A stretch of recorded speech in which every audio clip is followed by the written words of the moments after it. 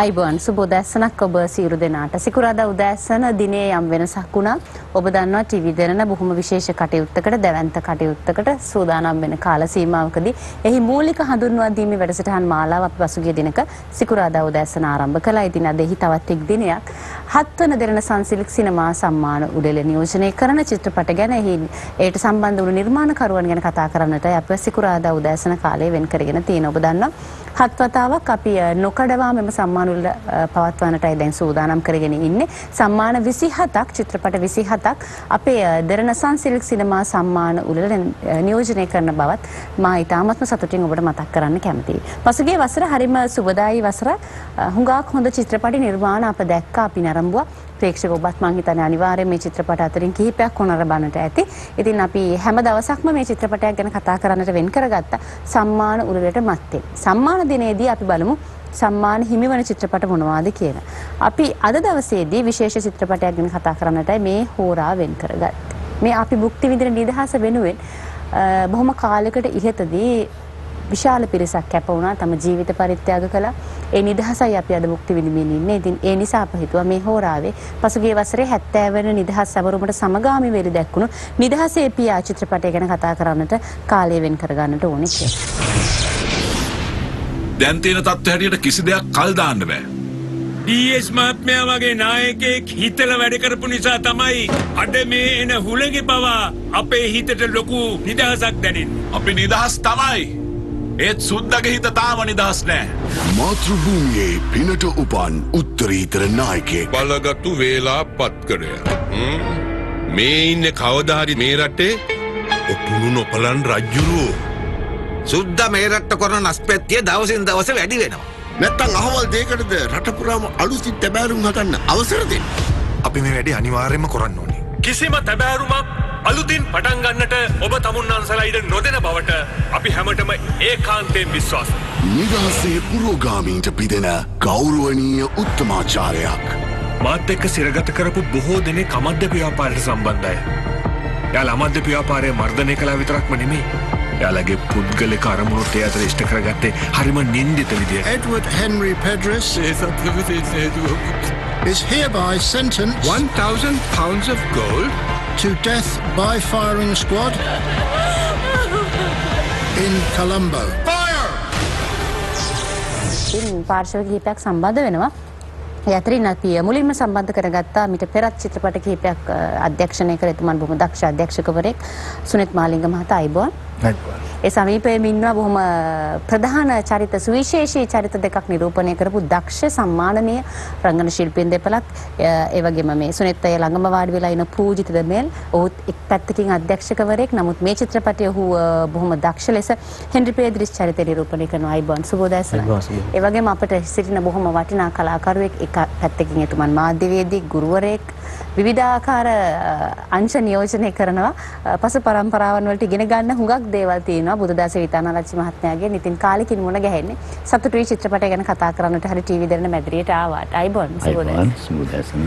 70 වන නිදහස් සමරුම වෙනුවෙන් සුනිත් මේ චිත්‍රපටය මුලින්ම එළිදැක්වීමට තීරණය කළේ. ඒ කියන්නේ ඒ සැලසුම ඇතුවද චිත්‍රපටය නිර්මාණය කරන්නට පටන් ගත්තේ නැත්නම් ඒක අහම්බෙන් වුණ සිදුවීමක්?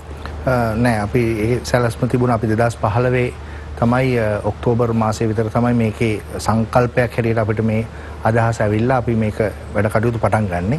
එතකොට අපිට තිබුණා ඉලක්කයක් 70 වෙනි නිදහස් උළෙලට සමගාමීව මේක තිරගත කරන්න ඕන කියලා. එතරම් 2018 අවුරුද්දේ ජනවාරි මාසයේ විතරම තිරගත කිරීමේ අරමුණක් තමයි අපිට මූලික අවස්ථාවේදී තිබුණේ. නමුත් අපිට ඔක්තෝබර් මාසයේ වෙනකන් ඒ යම් කාලයක් ගියා අපේ නිෂ්පාදන කටයුතු වල සිදු වූ ප්‍රමාද දෝෂයන් නිසා සහ ඒ වගේම තිරගත කිරීමේදී අපි මුණ දෙන ගැටලු කිහිපයක් නිසා කොහොම වුණත් අපිට 2018 අවුරුද්ද ඇතුලේ 70 වෙනි නිදහස අපි සමරපු අවුරුද්ද ඇතුලේ මේක තිරගත කිරීමේ වාසනාව ලැබුණා. ඉතින් අපි මුලින්ම සැලසුම් කළේම මේ ඒ ඉලක්කය ඇතුව තමයි මේ චිත්‍රපටය නිම කරන්න ඕන කියන එක. මහාමානි ඩීඑස් සේනානායක මැතිතුන්ගේ ජීවිත කතාව මූලික කරගෙනයි මේ සිදුවීම් මාලාව ක්‍රැස් කරගෙන තමයි මේ චිත්‍රපට නිර්මාණය වෙන්නේ. ඒ කාලේදී මේ වන විටත් අපි ඉතිහාසයෙන් විවිධ විෂයන් ඔස්සේ අපේ දරුවෝ ඉගෙන ගන්න චරිත ඉතින් අප හිතන කෙනෙක් මෙහෙට රංගනෙන් දායක කරගන්න පුළුවන් කමක් නැහැ. පූජිතයි ඔබට ඉතාමත්ම විශේෂ අවස්ථාවක් ලැබෙන. මොකද මේ ඉතිහාසය අපි දැකපු ශ්‍රේෂ්ඨ නායකයින්. ඉතින් මේ වගේ චරිතයක් නිරූපණය කොට අපි සමහරක් වෙලේ ඡායාරූප වලින් අපි මේ බොහෝ දෙනෙක් දැකලා තියෙනවා. මාධ්‍ය වලින් දැකලා තියෙනවා. මේ චරිතයට ආරාධනා ලැබුණාම ඔබ අධ්‍යක්ෂකවරයෙක්ට බැහැර ඔබ බොහොම දක්ෂ රංගන ශිල්පියෙක් විදිහට මොකද්ද ඔබට දැනුනේ? මම ඉස්සෙල්ලාම ස්තුතිවන්ත වෙනවා සුනිත්ත් මා යොමු කරපු රංජන් ප්‍රසන්න අපේ සහෝදර සහායක අධ්‍යක්ෂකවරයා. ඉතින් අහලා තමයි මට මේ අවස්ථාව ලැබුණේ. දැන් හෙන්රි පෙදිරිස්ගේ චරිතය ගැන ගත්තොත් ඔහු මේ යන්නේ අවුරුදු 20 ගානක. විවාහ වෙලා මාස ගානයි. ඉතින් අපි කියන්නේ ජූලි 7යි කියන්නේ එදා තමයි හෙන්රි පෙදිරිස්ව ඝාතනයට ලක් වෙන්නේ. ඉතින් ඒ චරිතය ගැන මම හිතන්නේ අනිත් සීලුම මේ රංග ශිල්පිනුත් ඒ තම තමන්ගේ චරිතය නැවතම ඉතිහාසයක් නේ අපි ගේන්නේ.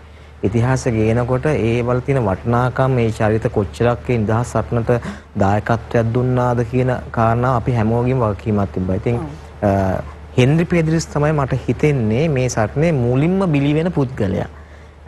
ඩීඑස්ට කලින් නෙමෙයි අනිත් අයට කලින් මුලින්ම බිලි වෙන්නේ ඔහු. මොකද මේ දැන් එක්තරා තැනක තියෙන දර්ශනයක් තියෙනවා හෙන්රි පෙදිරිස් සහ ඩීඑස් එක්ක සංවාදයක් තියෙනවා. තුමුදු තමයි ඒ තරුණ හෙන්රි ඩීඑස් එන්නන කරංගපෑවේ කියන හෙන්රි ඔහම කලබල වෙලා හරියන්නේ අපි මේක බොහොම සියුරුවෙන් තමයි මේක විසඳන්න ඕනේ. සුද්දව අපි තල්ලු කරන්න ඕනේ ඔහුට මේ නිදහස දෙන තරමේ. ඒ නිසා කලබල වෙලා මේ ආවේගශීලීව වැඩ කළ හරියන්නේ නැහැ කියන දර්ශනයක් තියෙනවා. දැන් නමුත් ඒක එයාගේ හෙන්රි පෙදිරිස්ගේ චරිතයේ තිබිච්ච සුවිශේෂ අනන්‍යතාවයක්. ඔහු ලංකාවේ හිටපු ඉහළම ව්‍යාපාරික ප්‍රජාවකගේ පුත්‍රෙක් සාන්ත සෝමසිද්ධිය ඉගෙන ගන්නේ. ඔහු අර හමුදා නාගරික මේ ආරක්ෂක බලකායේ ප්‍රධානියෙක් හැටියට වැඩ කරනවා. හොඳ ක්‍රිකට් ක්‍රීඩකයෙක්. ද්විභාෂාව ඉතාම හොඳට පුළුවන්. ඉතින් එවැනි අහක දාන්න පුළුවන් චරිතයක් නෙමෙයි හෙන්රි පෙදිරිස් පරම්පරාව. ඉතින් දැන් මට තිබුණ දේ තමයි දැන් ඩීඑස් නායක මහතා ගැන මොන හරි තියෙනවා. හෙන්රි පෙදිරිස් ගැන තියෙන පුංචි පින්තූර ටිකක් තමයි අසුනෙත් මට ගෙනල්ලා දුන්නා. ඊට පස්සේ හොඳ වෙලාවට අපිට අපවත් විදාල සෝබිත නායක හාමුදුරුවෝ මේ සමරුමකදී කරපු කතාවක් තිබුණා. ඒ වගේ දේවල් සහ පොතක් තිබුණා. ඒෙන් තමයි අපි උපුටා ගත්තේ. ඉතින් දැන් එක ඡායාරූපයක් තිබෙනවා. මේ ඒ ඡායාරූපේ මේ හැමෝම වාඩිලා ඉන්න ඩීඑස් නායක හැමෝම ඉන්න හෙන්රි පෙදිරිස් විතර මෙහෙම නිකන් අතක් තියාගෙන අමුතුම රූපයක් තමයි යාගේ තියෙන්නේ. ඉතින් මට හිතුණා මේ මිනිස්සයාගේ මොකක් හරි ඇති මේ සුවිශේෂ ලක්ෂණයක්. යා නිකන් හැමෝම එක විදිහකට වාඩිලා ඉන්නකොට මෙයා විතරක් මෙහෙම ඉන්නේ. මෙයාගේ ඒක අනන්න වූ ආවෙති නිසා පොඩි අර ඇරගන් එකක් තියෙන. ඒ වගේ දෙයක් තිබුණා. ඒකේ තමයි අපි ඒ අනුව සුනිත්ගේ අධ්‍යක්ෂණය සාමංග පෙන්වීම යටතේ අපි පොඩි දේවල් ඒකට එකතු කරා. ඉතින් ඒ එකතු කිරීම හරහා තමයි මම හිතන්නේ මේ යම් සාර්ථකත්වයක් ලැබුවා නම් ඒකේ වගකීම සුනිත් යනවා. ඒක අනිවාර්යයෙන්ම මේකට සම්බන්ධ වෙච්ච සියලු දෙනා මට සහාය දුන්නා. මගේ අපේ රංගන කාර්ය කරන්න විශාල පිරිසක් හිටියා පිටිපස්සෙන් උදව් කළා මේ වැඩේට. ඉතින් මම හැමෝටම ස්තුතිවන්ත වෙනවා. මට පුද්ගලික මම ඊටාම කැමැත්තෙන් රංගපාපුසා මට ලැබිච්ච විශේෂ අවස්ථාවක් හිටින් මම හිතන්නේ මට මේ චරිතය පර්ෆෝම් කරන්න ලැබීම ගැන විශේෂ අවස්ථාවක්. අපි බලනවා අපේ සම්මාන වලත් මෙවර නියෝජනය කරන්නේ බොහොම ප්‍රබල චිත්‍රපටි. ඒ අතරේ ඊටාමත්ම ඉහළ නියෝජනයක් තියෙන නිදහසේ පියා චිත්‍රපටයේ ජූරියේ සම්මාන ජනප්‍රිය සම්මාන මේ සියල්ලම නියෝජනය වෙන විදිහට මේ චිත්‍රපටය ඇතුළත්. ඒ අතරේ අපි මම හිතන්නේ සර් ඩී.බී. ජයතිලක කියන්නේ දැන් එතුමන්වත් අපි දැකලා තියෙනවා. බුදුදහසේ එතුමන්වත් දැකලා තියෙනවා. එතුමන් ගැන අපි අහලා තියෙනවා පාසල යන කාලේදී. අභියෝගයක් කියලා හිතුන්නේ නැද්ද මෙහෙම ඉතිහාසයේ අපි ශ්‍රේෂ්ඨයින් ලෙස විශ්වාස කරන නායකයින්ගේ චරිතයක් රඟපානකොට ඒකට ඔබට කැමති දේවල් එකතු කරන්නත් අමාරුයිද නේද? ඇත්තම මේ මම ඊටාම සතුටු වෙනවා මේ වගේ විශේෂ නිදහසේ පියා සිනමා කෘතිය ලංකා සිනමා කර්මාන්තේ සිනමා කලාව තුළ සුවිශේෂ ලක්ෂණයක් ඇති වෙන්නෙම අපි දන්න ඉතිහාසය ප්‍රතිනිර්මාණය කිරීම. ඒක බොහොම දුෂ්කර ක්‍රියාවක්. අධ්‍යක්ෂකවරයාට වාගේම ඒ දායක වෙන සියලු ශිල්පීන්ට ලොකු අභියෝගයක්. චරිත නිරූපණය පමණක් නෙවෙයි මේ නිර්මාණයක් දන්න ඉතිහාසය 940 30 40 ගණන් වල ඉතිහාසය අර අනුරාධපුර යුගයේ නිර්මාණය කරනට වඩා අභියෝගයක් අධ්‍යක්ෂකවරයාට. ඒ වගේම දන්න චරිත ප්‍රතිනිර්මාණය කිරීමත් ඒ හැම කෙනෙකුටම අභියෝගයක්. අපි සියලු දෙනාම අභියෝගයක් තුල තමයි නිර්මාණයට දායක වුනේ. මම ඇත්ත වශයෙන්ම සුනිත් ඉතාම ස්තුතිවන්ත වෙනවා. මොකද මට ඇවිල්ලා කතා කරපුවාම මේ ඔබ අහවල් චරිතයට තෝරගෙන ඉන්නවා කියලා මොකද කැමැත්ත කියලා. ඉතින් අකමැති වෙන්න හිතුන්නේ ඔයගේ ඉතිහාසයේ ප්‍රබල ගෞරවනීය චරිතයක් බාර දෙනකොට කවුද අකමැති වෙන්නේ? ඉතින් මම කල්පනා කළා මේ මාව තෝරාගත්තේ යම් අවබෝධයක් ඇතුවනේ. මොකද මේ සිනමා කෘතිය හැම චරිතයක්ම චරිත තෝරගෙන තිබෙන්නේ මුල් චරිතයට සමාන ලක්ෂණ තියෙන දේහ ලක්ෂණ, ස්වභාවයේ, ස්වරූපයේ, මූණේ හැඩතල, ඒ වගේ උස ප්‍රමාණය පවා. එවැනි ඒ පුද්ගල පෞරුෂයන් ගැන සැලකිලිමත් වෙලා තියෙනවා. මම ඒක විශේෂයෙන්ම සිනමා කෘති තුළ පැහැදිලිව පේනවා බලන අයට මේ අර පුද්ගලයෝම නේද කියන තරමට. මට තිබුණේ මේ සර් ජී.බී. ජයතිලක වාගේ කියලා කියපුවම මටත් පොඩි සතුටක් හිතෙන. ඒ වගේ පුද්ගලෙගේ හැඩරුව මට තියෙනවා. ඒ වගේ උගත් බුද්ධිමත් ප්‍රබල අමධ්‍යම ව්‍යාපාරේ නායකයෙක්, ජාතික නිදහස් අරගලේ ප්‍රමුඛ පෙළේ චරිතයක්. ඉතින් මට ලොකු සතුටක් මම අත් වශයෙන් මේ වෙලාවේ තම කැමැත්තෙන් බාරගත්තා. ඒ වගේම අර ඔබ කිව්වා වගේම හදාරන්න පුළුවන් අමුද්‍රව්‍ය තිබෙන ඒ වගේම දන්න චරිතයක් තරහ විදිහක අභියෝගයක් වුණා. නමුත් ඉතින් මේ චරිතය තේරුම් ගත්තට පස්සේ අපි ඒක තමාගේම ආත්මය බවට පත් කරගත්තාම චරිත අපි තුලින් ඒක නිසගේම මතුවෙනෝනේ. මම හිතනවා අධ්‍යක්ෂකවරයා සුනිත් අපි හැම කෙනෙක්ගේම රූපණයන් පිළිබඳව තෘප්තියටපත් වුණා කියන එක ඔබේ අධ්‍යක්ෂණයට මේ යටතේ අපිට හැකි දේ අපිට කළ යුතු දේවල් අපි කළා.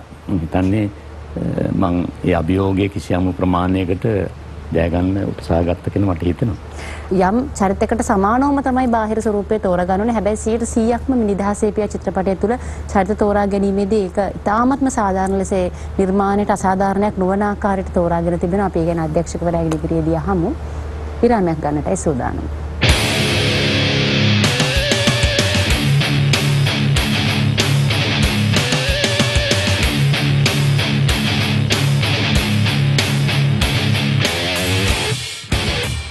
නිදහසේ පියා චිත්‍රපටය ගැනයි අපි අද කතා බහ කරන්නට කාලය වෙන් කළේ. මොකද ඉතාමත්ම හොඳ නිර්මාණයක්, ප්‍රේක්ෂකයන් හුඟක් නරඹපු නිර්මාණයක් විදිහට. අපි අධ්‍යක්ෂකවරයාගෙන් මට හිතුණා අහන්න, ඔබ කලින් කළ චිත්‍රපටි දෙකම අපි නරඹලා තියෙනවා.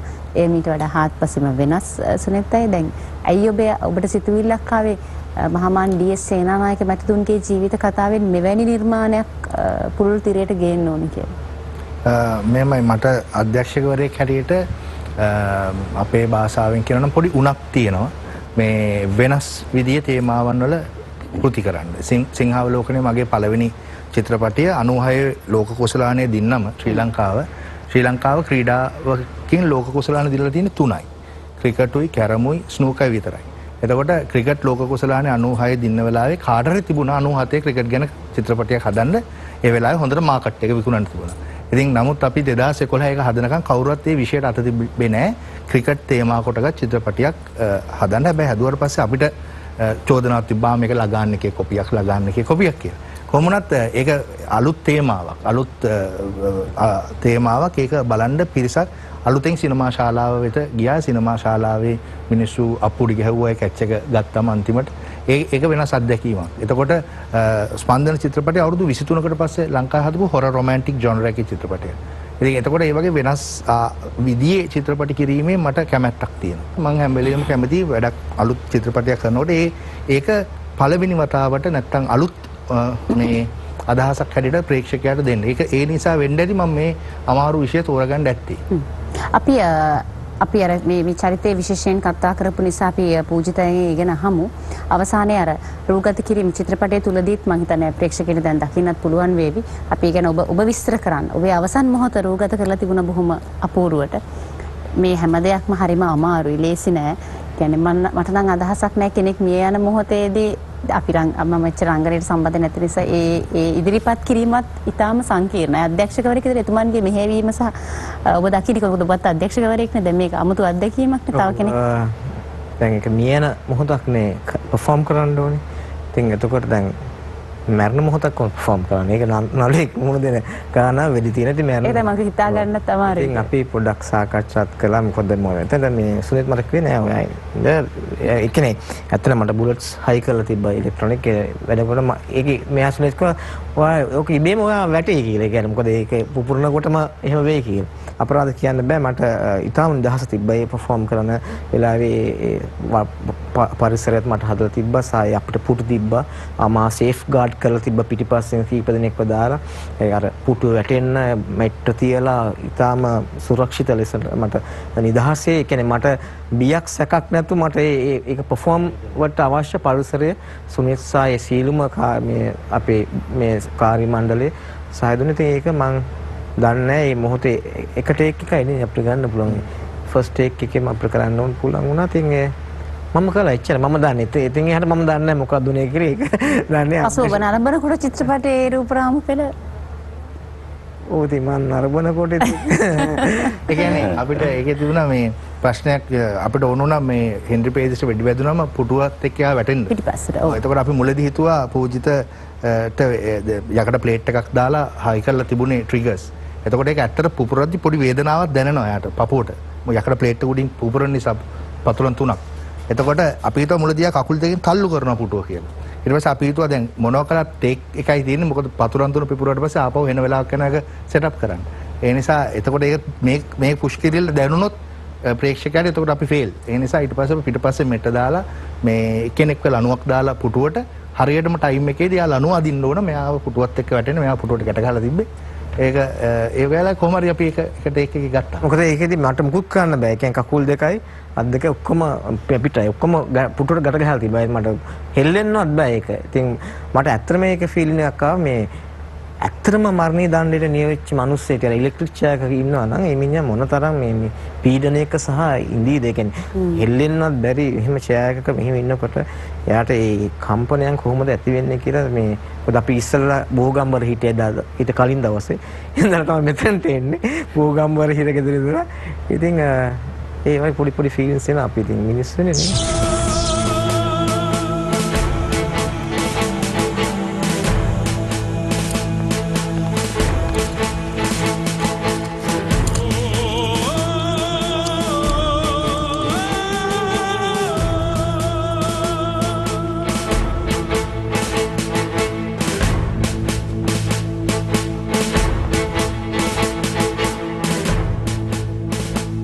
සිංහලයන් මැරෙන්න බය නෑ. සුද්ද වගේ නෙමෙයි. මම මරණය දකින්නත් බය නෑ.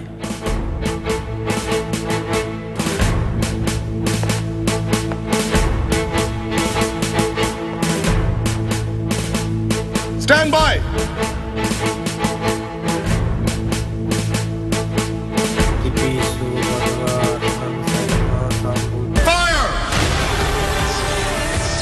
ඉක්මනින් විරාමයක් ලබා ගන්නට දැන් සූදානම් වෙන්නේ.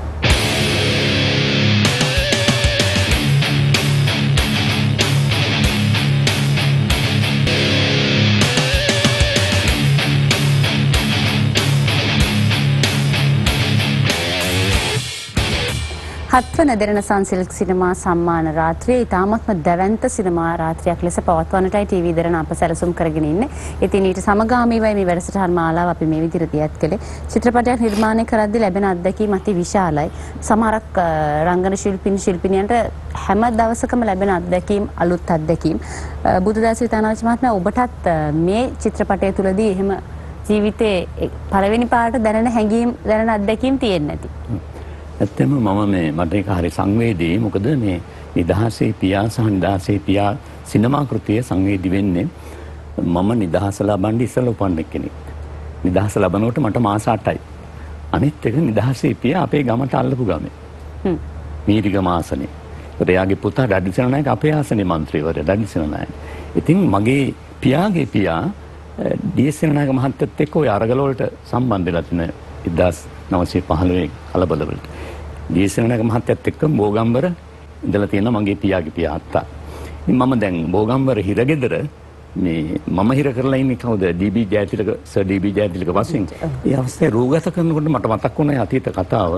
අනේ මගේ අත්තා මෙහෙම මේ බෝගම්බර හිරගෙදර ඒ කාලේ මෙහෙම ඩීඑස් එකක ඉන්න ඇතිනේ මේ ඒ පරිසරය හම් වෙනකොට මතක් වෙනවනේ. අර භාවමය හැඟීමක් සෙන්ටිමෙන්ටල් හැඟීම් කියන්නේ. මගේ පියාගේ පියා ඩීඑස් එක මේ හිරගෙදරම මේ කූඩුවක නෙමෙයි ඉන්න ඇතිනේ කියලා මට ඒ භාවමය හැඟීම ඇති වුණා. ඉතින් මම ඊටම සන්තෝෂ වෙනවා මට ඒ භාවමය වින්දනය ලබා ගන්නට බෝගම්බර හිරගෙදර తాවකාලිකව හරි අපි ඒ දවසේ හිරගත කරලා තිබීමෙන් ලබාගත් හැඟීම. මොකද මේ ඓතිහාසික චරිත අපේ ජීවිතවලට තුගක් සමීප නිසා ඒව නැවත නිරූපණය කරන්න අවස්ථාව ලැබීමත් ඇත්ත වශයෙන්ම අපිට ලබා දුන්න හොඳ අවස්ථාවක්. මම සතුටු වෙනවා ඒක එවැනි පරිසරයක ඒ අත්දැකීම් නැවත මතක කරගන්න අවස්ථාව ලැබීම පිළිබඳව. ඔව් සමහරක් අය මේ දේශීය චිත්‍රපට කර්මාන්තය කිව්වට සමහර වෙලාවට සමහර කියන මේක කර්මාන්තයක් නෙවෙයි කියලා. ඔබේ පෞද්ගලික අදහස මොකක්ද? ඇත්ත වශයෙන්ම සිනමාව කර්මාන්තයක්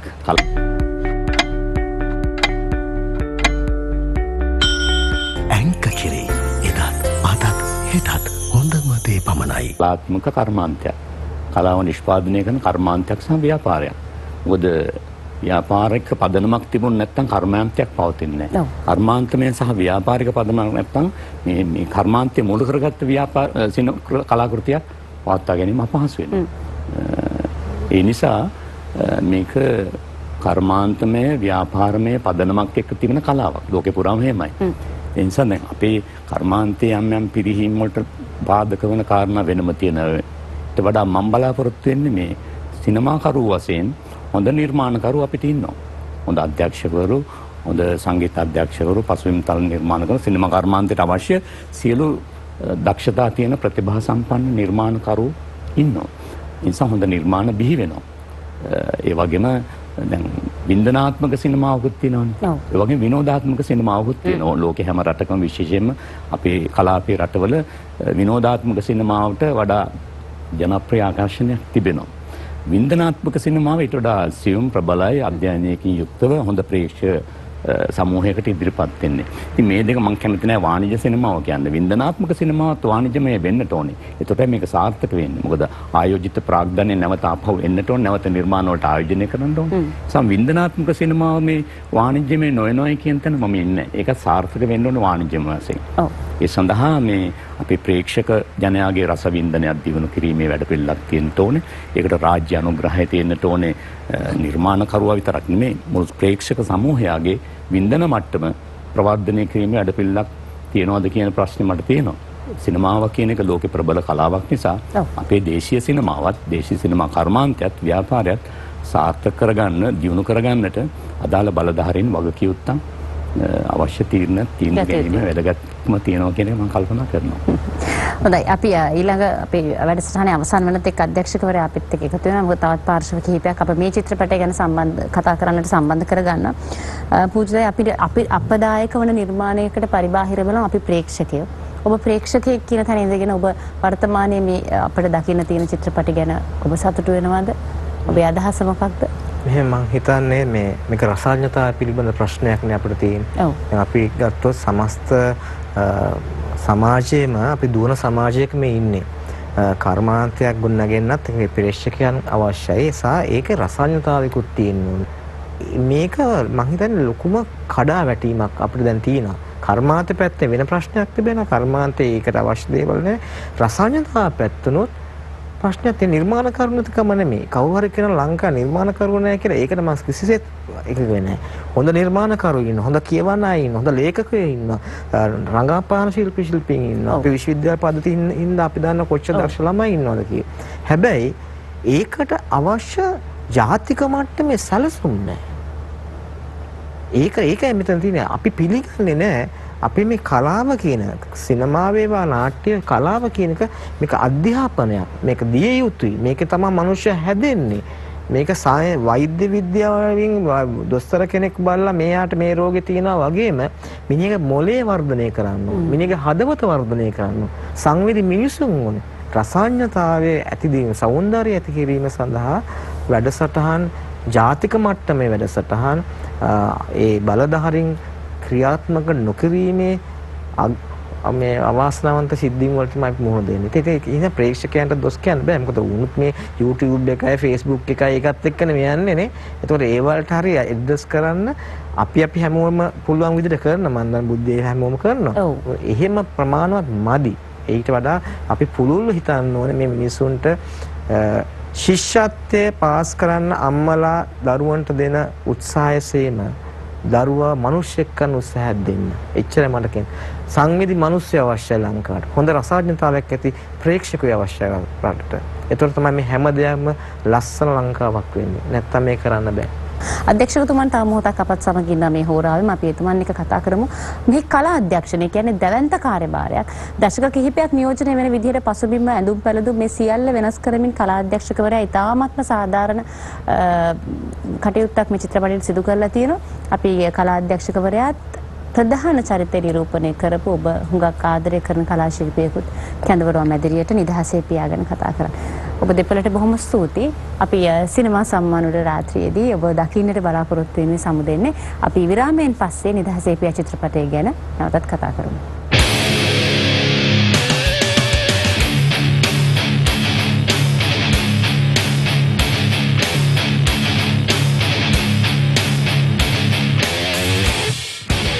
නිදහසේ පියා DS චිත්‍රපටය ගැන අපි කතා කරමින් කාලය ගත කරේ. අපි මම ඔබට කිව්වා මෙහි කලා අධ්‍යක්ෂකවරයා සහ තවත් ප්‍රධාන චරිතය නිරූපණය කරපු ප්‍රවීණ රංගන ශිල්පියා ඇවිල්ලා ඉන්නවා. අපි මැදිරියට සම්බන්ධ කරගන්නවා. එතුමන් ඇවිල්ලා ඉන්නේ මහාමාන්‍ය DS සේනානායක මැතිතුන්ගේ වැඩිහිටි කාලේ චරිතය නිරූපණය කරේ එතුමන්. තුමුදු දොඩන්තැන්න තරුණ අවදියේ චරිතය නිරූපණය කළා. ලක්ෂ්මන් මෙන්ඩිස් මහතා අයිබෝන්. අයිබෝන්. ඒ වගේම කලා අධ්‍යක්ෂකවරයා විශාල මෙහෙයක් ඉටු කළා මේ චිත්‍රපටයේ දශක කිහිපයක් නියෝජනය වෙන විදිහට ඇඳුම් නිර්මාණයේදී පසුතල නිර්මාණයේදී ඒ සියලුම දේවල් කරේ මේ කලා අධ්‍යක්ෂකවරයා ධම්මික හේවාදුවත්ත. ධම්මික සුබෝදෑසනක් අයිබෝන්. මේ සියලුම දෙනාගේ තෝරා ගැනීම සිදු කරේ අධ්‍යක්ෂකවරයා ඇතුළු පිරිස. ඉතින් ඇයි ලක්ෂ්මන් අයියව තෝරාගත්තේ මේ චරිතයට කියලා ඔබෙන් ආරම්භ කරමු. ඊට පස්සේ මම ඊතුමන්ට එන්නේ.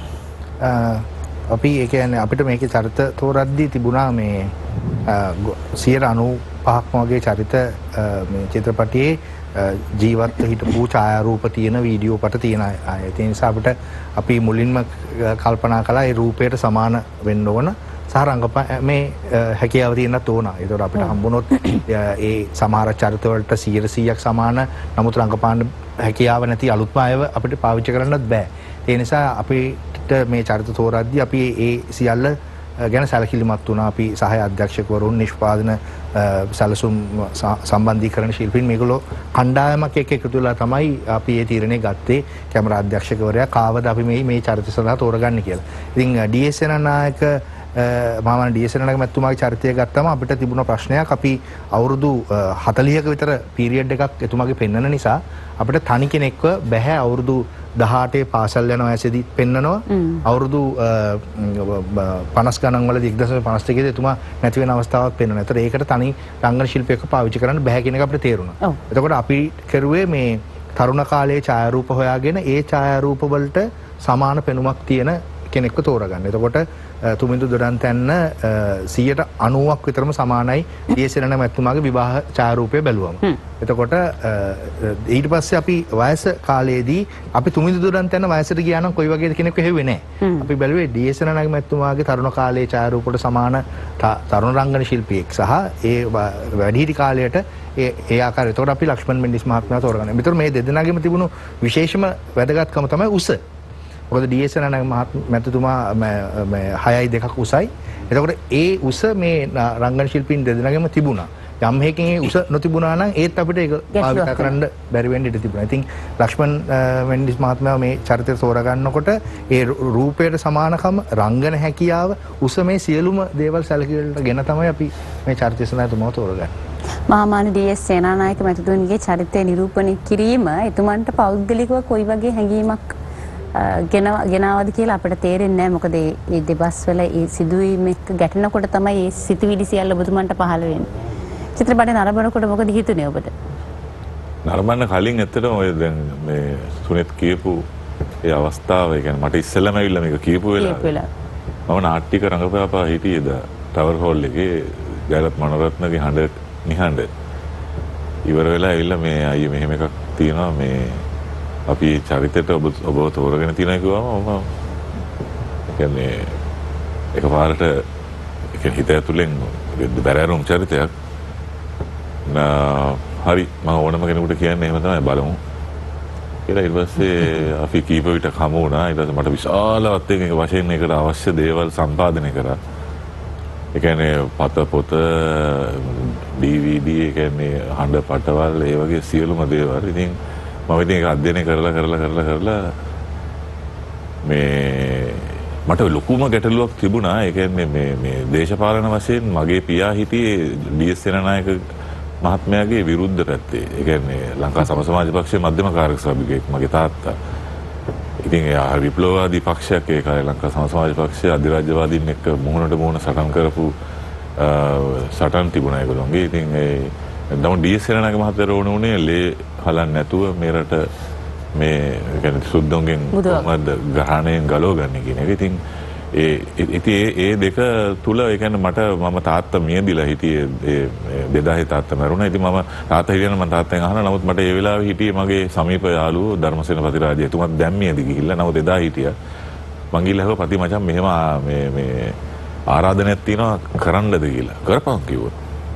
ඊට පස්සේ මම නිකන් හරි දැන් මං කරනවා තමයි කියලා හිතාගෙන මේ නිකමට නිකන් පාරේ හම්බුණා ජයසිරි අයියා. ජයසිරි මචං මෙහෙම එකක් තියෙනවා කරපම් මරුනේ කිව්වා. හරි ඊට පස්සේ මං කරා ඉතින් කරන්න මේ පෙළඹුණා. ඒ කියන්නේ ඊට පස්සේ මම තවත් උනන්දු වෙලා ඒ අස්සය පදින්න තියෙනවා.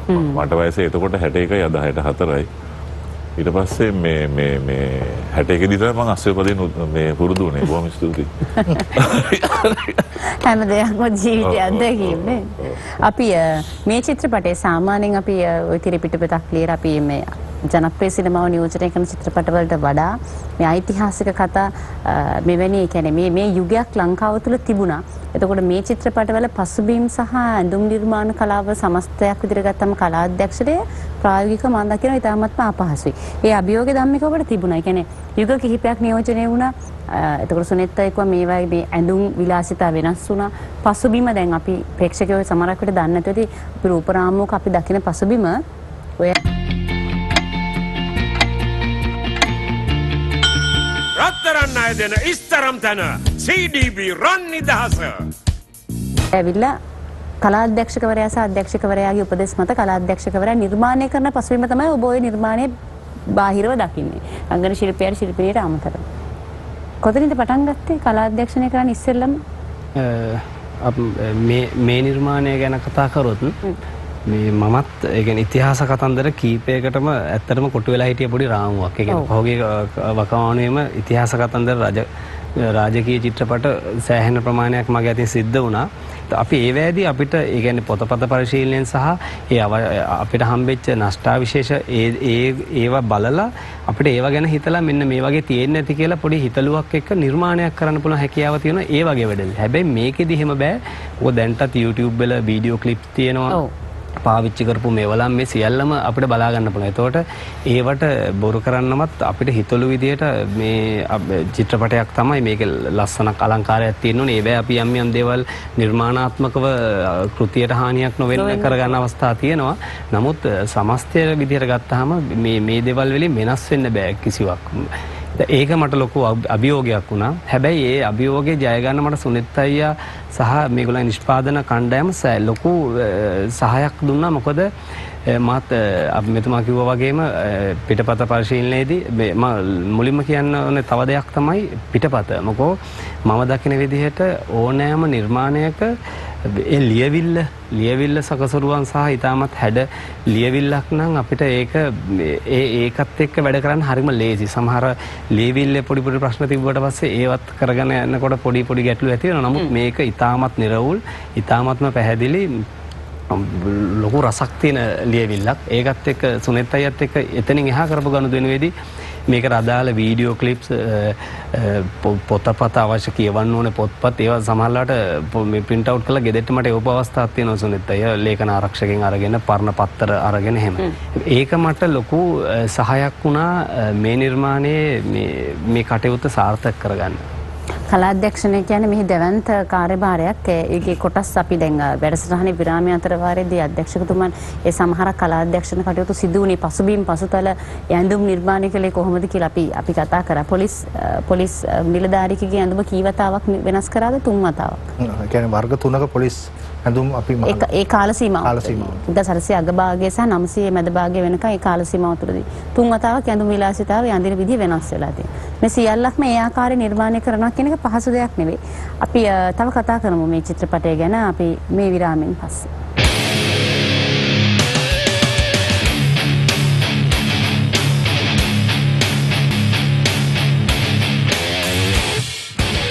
අපි අවසාන විනාඩි කිහිපය අපි මේ කතා බහ කරමින් ඉන්නේ මේ නිදහසේ පියා DS චිත්‍රපටය ගැන. සමස්තයක් විදිහට අප පොදුවේ හැම සිනමාවට දායක වෙන මේ බොහෝ දෙනෙක්ගෙන් වර්තමානයේ සිනමාව කර්මාන්තයක්ද සිනමාවේ බිහිවන චිත්‍රපටි කොහොමද කියන අදහස අපි අහන ලක්ෂණව ප්‍රවීණ කලාකරුවෙක්. ඔබ වේදිකාව ටෙලිනාට්‍ය චිත්‍රපට මේ සියලු අංශ එක තලයේ සිට නියෝජනය කරන බොහෝ දක්ෂ චරිතාංග රංගන ශිල්පී. සතුටක් තියෙනවද සිනමාව ගැන? කොහොමද හැඟීම? ඔව් ඒ කියන්නේ මේ ඉස්සෙල්ලාම කියන තියෙන්නේ සිනමාව ගැන හරි සතුටුයි. බිහි වෙන නිර්මාණ ගැන? ඔව් හරි සතුටුයි. නිර්මාණ බිහි වෙනවා. නමුත් අර සුනෙත් එක්ක අපි මම එළියේ ඉඳලා කතා කරනකොට අහන්න ලැබුණා අදත් හෝල් එකක් වෙහිනවා. ඒ කියන්නේ චිත්‍රපට ශාලාව වැහිලා ගිහිල්ලා අද බොහෝම ස්වල්පය ඉතුරු වෙලා තියෙන්නේ. ගිය සතියේ සිනමා ශාලා දෙකක් වෙහිලා. ඉතින් මේ කියපු විස්තර අනුව හරි දුකයි ඒ අතින්. ඉතින් ඒ වගේ මේ අර ඇතිවන මේ සමාජයේ ඇතිවන මේ නොයෙකුත්තර කලබගෑනි තුලින් මේ වගේ සිනමාවට වෙන හානිය. ඒ කියන්නේ අපිට මතකයි අපි 83 කළු ජූලියේදී විශාල වශයෙන් හානි වුණා අපේ චිත්‍රපටි විශාල ප්‍රමාණයකට. ඒ වගේ විජේ කුමාරතුංග මහත්මයා ඒ වෙලාවේ ගිහිල්ලා චිත්‍රපටි කීපයක් බේරගත්තා. නමුත් විශාල ප්‍රමාණයක් ගිනි ගත්තා. ඉතින් ඒ පටන් ගත්ත මේක අද වෙනකොට තවත් විදියකින් දැන් විශාල වශයෙන් ඒක මහරි දුකයි. ඒ කියන්නේ සිංහල සිනමාව කියන්නේ බෑ අපේ දේශීය සිනමාවට මේ වගේ මේ කඩතොළු ඒ කියන්නේ වීම හරිම මේ කනගාටුදායක කරුණක්. ඉතින් ඒක තමයි මට ඉස්සෙල්ලාම කියන්න තියෙන්නේ. නමුත් සිනමා නිර්මාණ හැටියට බැලුවොත් ඊටාම වටිනා නිර්මාණ බිහි වෙන යුගයක්. ඉතින් හරි කනගාටුයි ඒක කොයි විදිහටද ප්‍රේක්ෂකයා අතරට යවන්න ඕනේ කියන එක. අපේ චිත්‍රපටිය ගත්තත් අපි හිතන්නේ අපි වෙච්ච පරිශ්‍රමයට ලැබුණයි කියලා මේ ප්‍රේක්ෂකයින්ගේ ප්‍රතිචාර ලබන්න තරම් සෙනග කට්ටියක් බැලුවද කියන මේක. අපේ බලන්න උනේ නෑ ඇත්තට මේක. මොකද ඒක ඒ පවතින කාල වකවානුව තුළ ඒ ඇතිවෙච්ච යම් මේ දේශපාලන හැලහැප්පීම් අස්ථාවරභාවය. ඔව් ඉතින් ඒ වගේ සහ දේශපාලකීන්ටම උවමනාව තිබුණද මේක පෙන්වන්න මේ කවුද කියන එක දැනගන්න. ඇත්ත වශයෙන්ම මම සුනෙත්ගෙන් දැනගත්තා පාර්ලිමේන්තුවට මේක පෙන්වන්න ආරාධනා කරපු වෙලාවේ 225 දෙනාගෙන් ඇවිල්ලා තිබුණේ 60යි. ඉතින් මේවා අපි විවෘතව කතා කරන්න ඕන දේවල්. ඉතින් ඒ වගේ දේවල් එහෙම වෙනවා නම් ප්‍රේක්ෂකයින් ගැන කවර කතාවද? ඉතින් එහෙම තව මේ ලොකු දේවල් කරන්න තියෙනවා සිනමා ඒ කියන්නේ චිත්‍රපට සංස්ථාව හරහා ප්‍රේක්ෂකයින් ඇද ගන්න ඕන නම් විශාල කතාබහකට යන්න වෙනවා මේ වෙලාවේ. නැත්තම් අපේ සිනමාව බලන් ඉන්නකොට අභාවයට යන ඉඩ තියෙනවා. ඇත්තටම අපි නොනවත්තා 7 වෙනි වතාවටත් අපේ සිනමා උළෙල පවත්වන්නට තීරණය කරලා තියෙන්නේ සිනමා කර්මාන්තයට අපි ආයතනයක් විදිහට මාධ්‍ය ආයතනයක් විදිහට අපේ වගකීම් කොටස ඉටු කිරීමේ අරමුණින් අපි කලාධ්‍යක්ෂණය පැත්තෙන් ධම්මික කතා කර හිටියේ. කොච්චර විතර පිරිසක් කලාධ්‍යක්ෂණයේදී ඔබට සහාය වුණාද සහ අවසාන දර්ශන කීපේ රූගත කරපු අර ඒ පසුබිම හරිම විශේෂයි. ඉතින් ඒක ගැනත් අපි පොඩ්ඩක් කියමු. ඇත්තටම DS නිදහසේ පියා DS සිනමා වෙනුවෙන් මගේ 25ක් 30ක් අතර මගේ යටතේ මාත් එක්ක වැඩ කරපු සහෝදරයෝ හිටියා. මොකද මේ අපි අර මුලින් කිව්වා වගේම මේකේ විශාල පසුතල ප්‍රමාණයක් මට හදන්න තිබ්බා. මිනිරම් පතල්ද එතකොට පල්ලිද පන්සල්ද ගෙමි කඩමණ්ඩිද එහෙම සෑහෙන දේවල් ප්‍රමාණයක් අපිට හදන්න තිබ්බා. සහ ඒට වැඩිය රංගන මෙවලම් මොකෝ ඒ වකවානුවේ පාවිච්චි කරපු රංගන මෙවලම් සෑහෙන ප්‍රමාණයක් අපි කතා කරන මයික් එක පවා ඒ වකවානුවේ පාවිච්චි කරපු මයික් එක සෑහෙන වෙනස් සහ විවිධ ප්‍රමාණයේ මයික් තිබ්බා. මොකෝ අපිට මයික් එක හුඟක් මේ කාර්යයට සම්බන්ධ වුණා. මීටින් කීපයක් තියෙනවා. ඒවැ විවිධ මොකෝ අපි දැකපු රෙෆරන්ස් වලත් ඒ වගේ මයික් තිබ්බේ. ඉතින් අපිට ඒවා ඒ විදිහටම හදාගන්න උනා. සහ මට අවසාන දර්ශනය ගැන අපිට ඒක වීඩියෝ ක්ලිප් හම්බුණා. අපි ඒව බලලා ඒකට විශාල පරිශ්‍රමයක් දරන්න වුණා. අපිට මුලින්ම ඒක අපි ඇත්තටම අවුට්ඩෝර් කරන්න මුලින්ම සැලසුම් කරගෙන හිටියේ. නමුත් තිබ්බ ගැටලුත් එක්ක අපි තීරණය කරා අපි ඒක ඉන්ඩෝර් මේ කරමු කියලා. අපි ඒක රම්මිණි තැන්නේම ස්ටුඩියෝ එකේම තමයි ඒක නිර්මාණය කරේ. ඉතින් මේ අවස්ථාව මම අවස්ථාවක් කරගන්නවා. මගේ සහෝදරයන්ටත් ස්තුතිවන්ත වෙනවා. මං කියන්නේ ජාතිවාදී දෙයක් ගැන නෙමෙයි ජාතිකවාදී දෙයක් ගැන. All that has happened, making use of the order given by the government agent Fraser under martial law.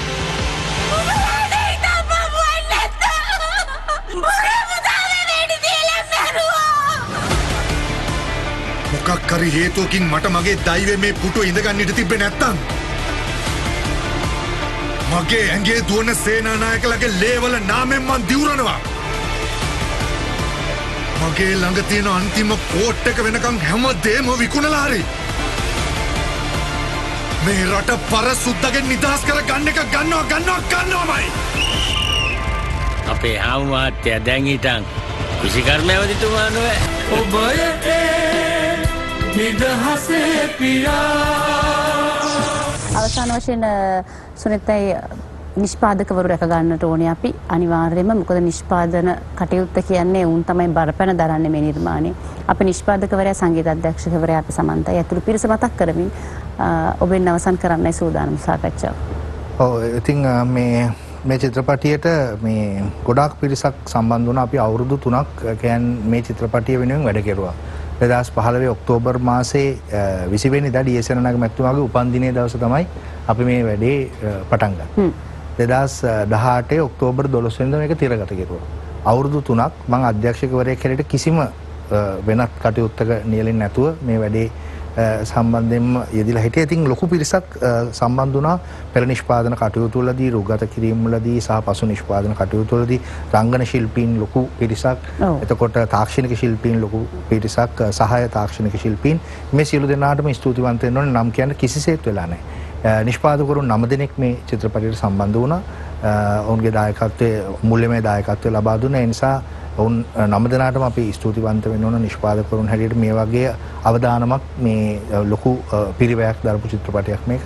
ඉතින් අපි ස්තුතිවන්ත වෙනවා දෙරණට මේ සිනමා උළෙල මට දෙරණ සිනමා උළෙල විශේෂත්වයක් තියෙනවා. මොකද මම 2011 මගේ පළවෙනි චිත්‍රපටය අධ්‍යක්ෂණය කරන්නේ සිංහාවලෝකනය.